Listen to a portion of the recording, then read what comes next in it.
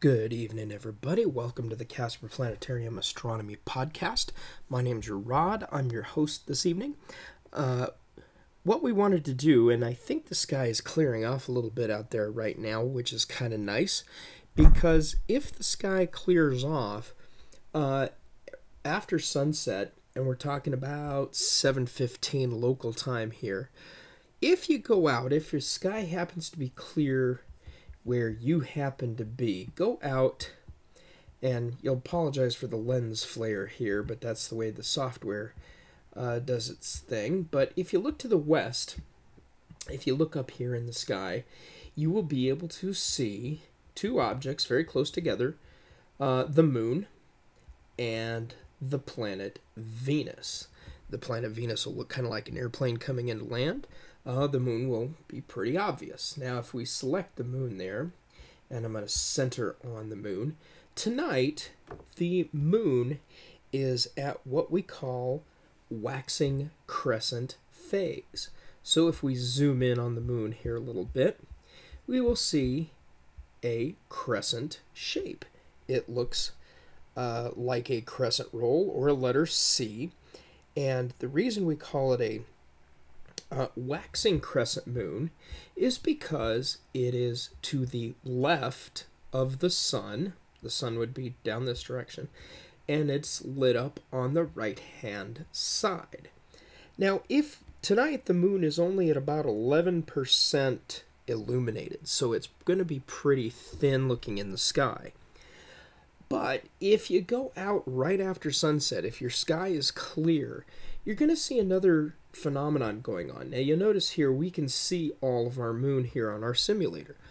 Well, that's a real phenomenon. That is a phenomenon we call Earthshine. If you go out into the real sky, you'll actually be able to see the entire disk of the moon. And if we zoom in a little bit, we can see the brightly lit part, but you should be able to see the entire disk of the moon. And the reason for that is for the same reason that we see the moon lit up in the first place.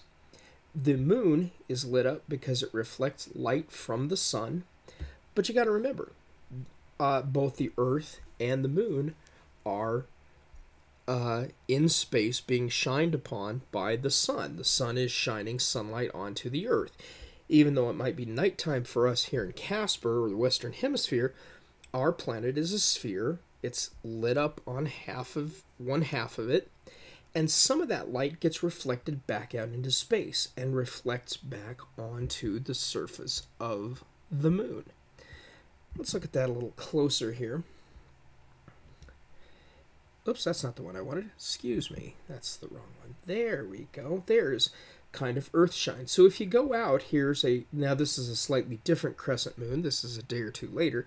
But you can see the entire disk of the moon. Some of that moonlight, or some of that light reflecting from the Earth back onto the moon's surface. And it usually we see it only in those first few days that it's a waxing crescent. By the time we get to first quarter moon, it's no longer in an angle where that's possible. And we'll talk about moon phases here again in our next podcast, which will appear next week. I am getting us ready to do a live virtual star walk. I'm figuring out how to do that. Keep an eye out on our Facebook page and our YouTube channel, and I will work on seeing if I can't broadcast a live tour of the night sky that you can tune into. Sort of like going to the planetarium, but not quite as good. So, thank you for tuning in. We'll see everybody next time. Keep an eye out. Go out and see if you can see the moon. Thanks for tuning in.